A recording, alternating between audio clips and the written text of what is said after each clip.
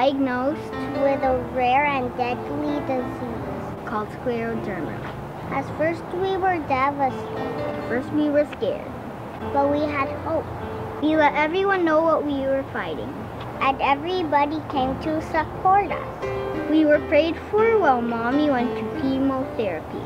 Mommy was giving the best care by her doctors and nurses. And people even donated to help us pay for medicine. Mommy wrote about it, blogged about it, Facebooked it, and Instagrammed it. And people followed her and learned about scleroderma and her treatments. And we saw support all around the world. But it's not over. There is still no cure for scleroderma. So join us in stepping out to cure scleroderma.